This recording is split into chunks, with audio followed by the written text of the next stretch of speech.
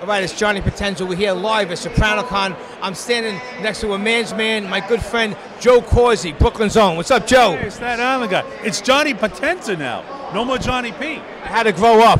Really? I loved it. Well, you didn't grow up too high, I got to tell you. No, I know. Well, I grew up over here. What do you think about SopranoCon? Is this unbelievable? This is the best. I mean, I knew it was going to be big, but this is tremendous. You know, if you're Italian or you're a Guido and you die, this must be what heaven must be like. This is what heaven's like. I mean, Escalades, Gannolis all over the place, crap games, everybody from The Sopranos. It's a great day. You can't get any better than this. We're seeing a lot of our good friends, and the turnout is tremendous. What's your part of the day? I'm going around, shaking hands, kissing babies, doing some interviews, bringing some people on stage, and we'll be here all day long. It's going to be a beautiful day here in Jersey.